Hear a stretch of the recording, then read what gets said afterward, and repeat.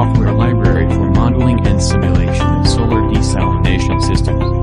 www.reslibrary.com.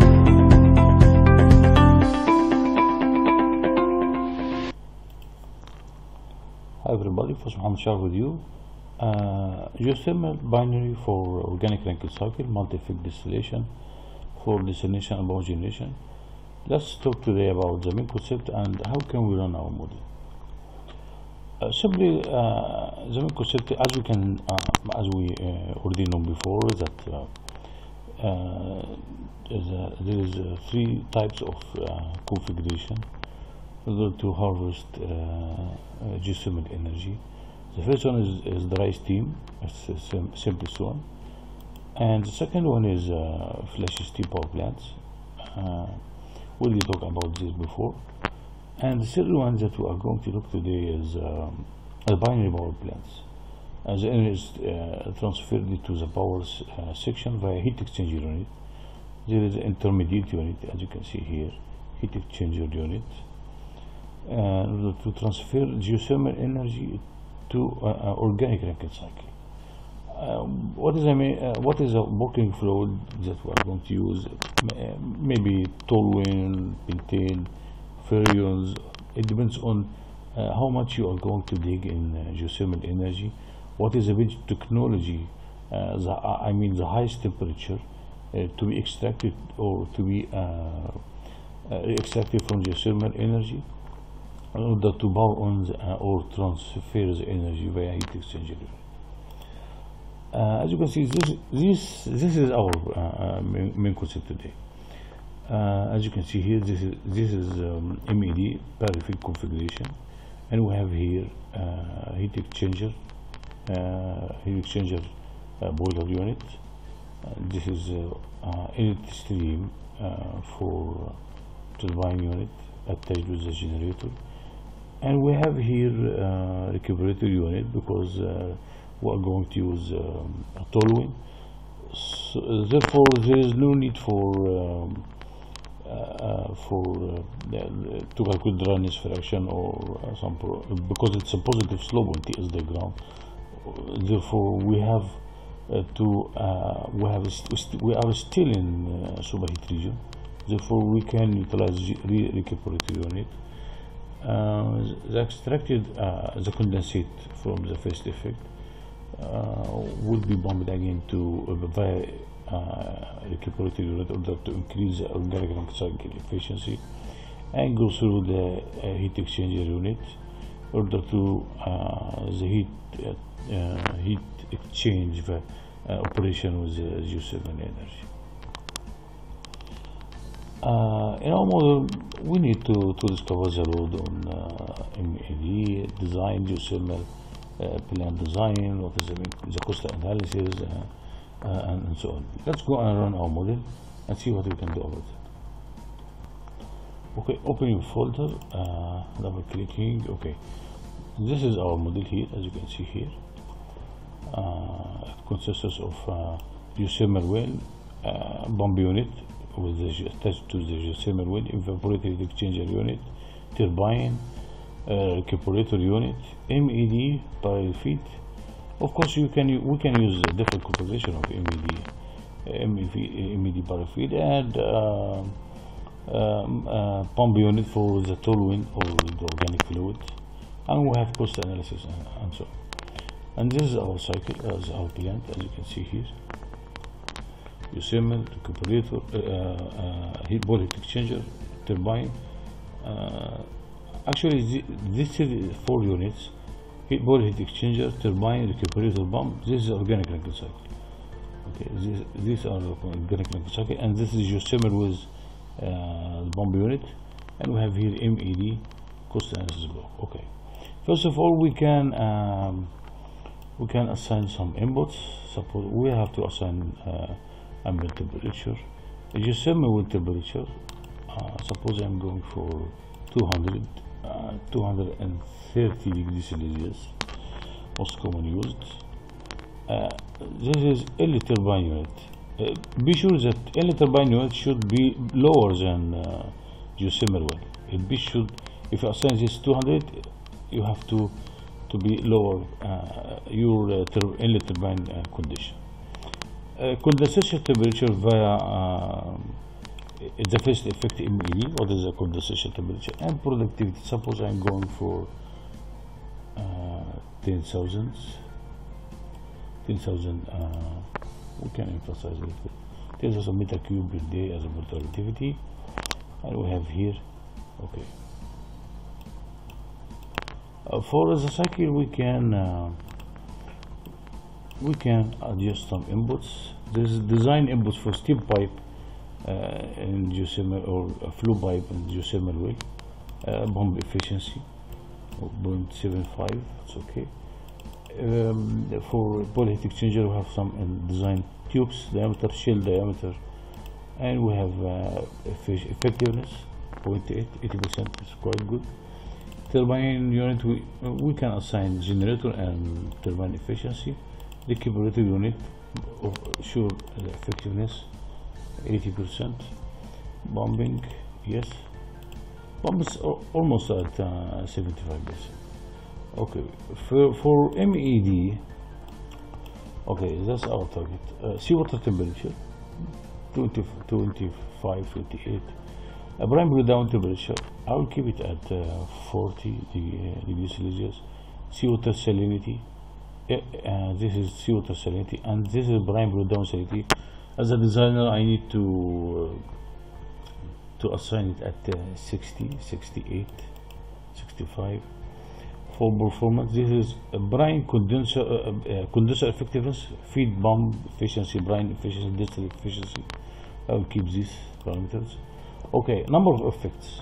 Suppose I'm going for from 1 to 6 effects with some shell diameter, tubes diameter. I will keep this. Okay. Let's go on hit run and discover our results. Let's fix a point run.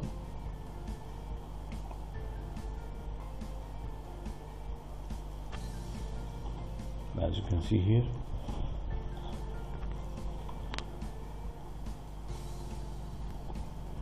okay, after hitting run, let's go and discover. For geothermal well, we have here inlet water temperature. Inlet water temperature is the temperature returning back to the geothermal.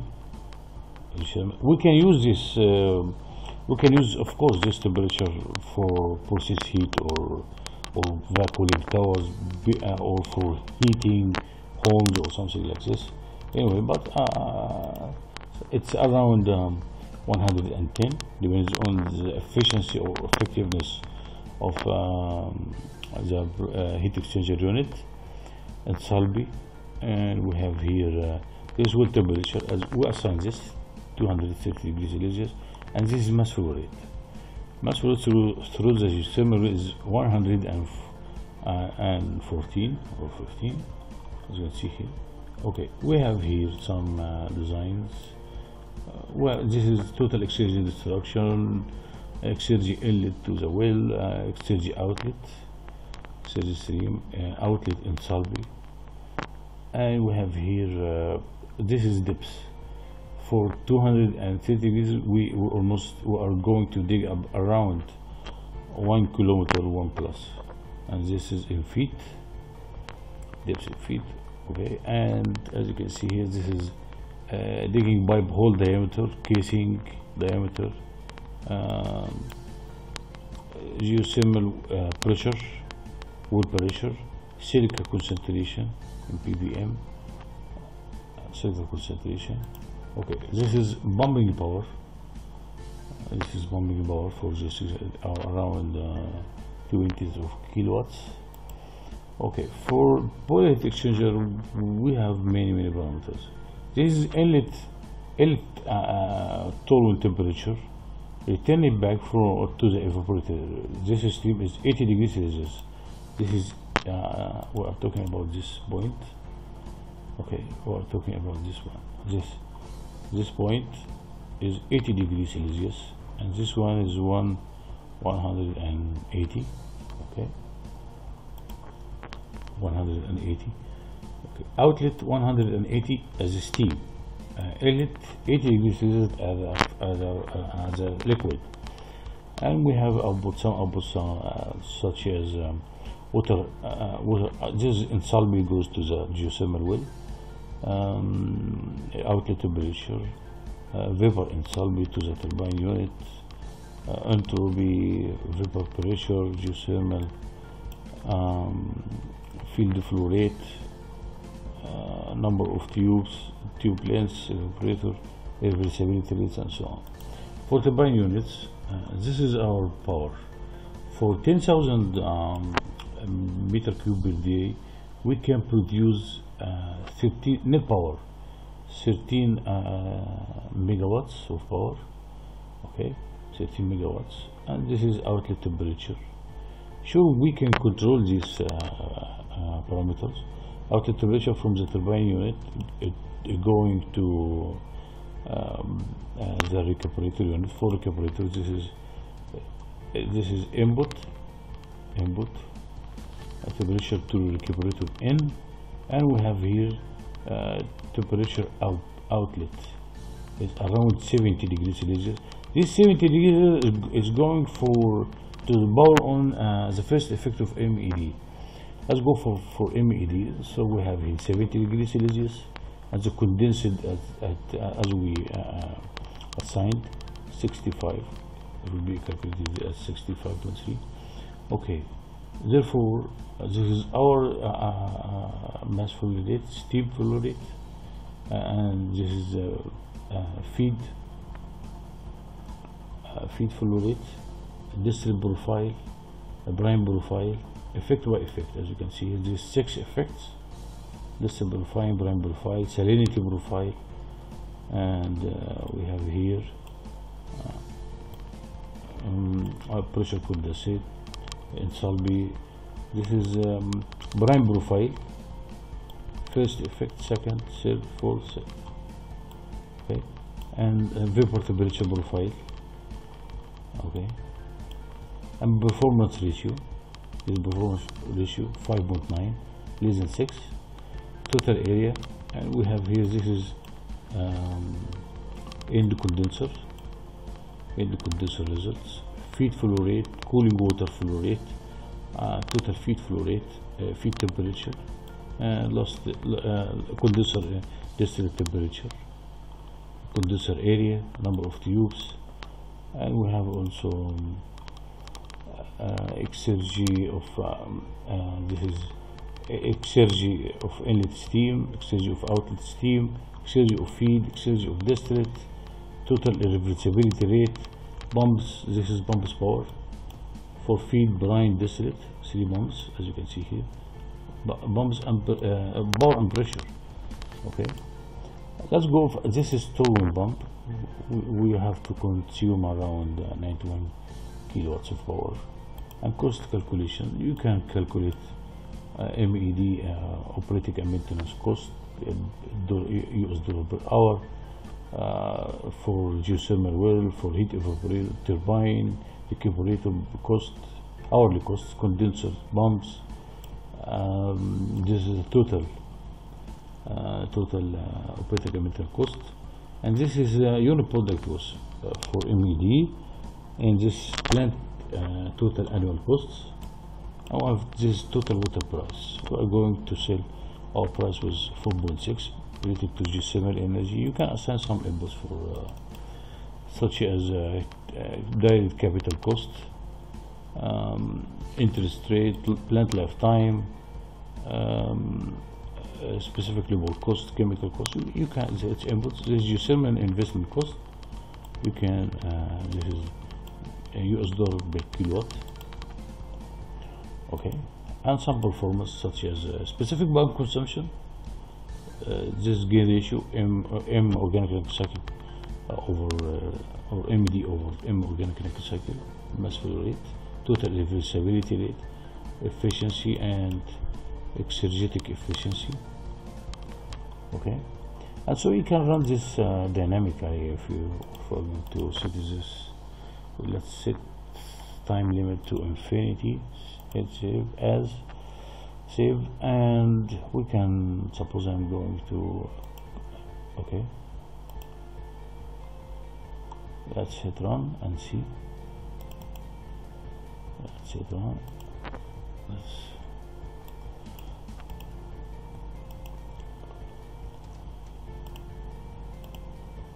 Okay, let's go for turbine unit. Make some changes. I want the power. Suppose I'm going to decrease the inlet steam temperature, as you can see here, decreasing the power developed, or increasing up to 200. Let's increase a little bit the condensation, increasing here also up to 200, increasing the well temperature up to suppose it's 300. So let's go for 300. Okay, increasing turbine inlet up to 200. Okay, you can we can increase also the mass flow rate or decrease. Let's decrease mass flow rate. As you can see here, decreasing mass flow rate will decrease the power output. Okay, down to, for example, 5 megawatts. Is this 5 megawatts or 4 megawatts? At 5 megawatts at 3,500 meter cube per day as a productivity. As we can watch such effect, as you can see here. Okay, and this feed flow rate, total feed flow rate, condenser area, total productivity. It's okay. Let's go for steam mass flow rate changing, and this is silica concentration, well depths. This is well depths per kilometer, area of boiler heat exchanger unit, net power changing, some variation, outlet temperature of the turbine unit. Okay, this total water price fluctuating according to increasing and decreasing some your inputs, total visibility rate specific. This is total hourly costs, and so on. You can extract many parameters in order to address what is useful, what is not important. Okay.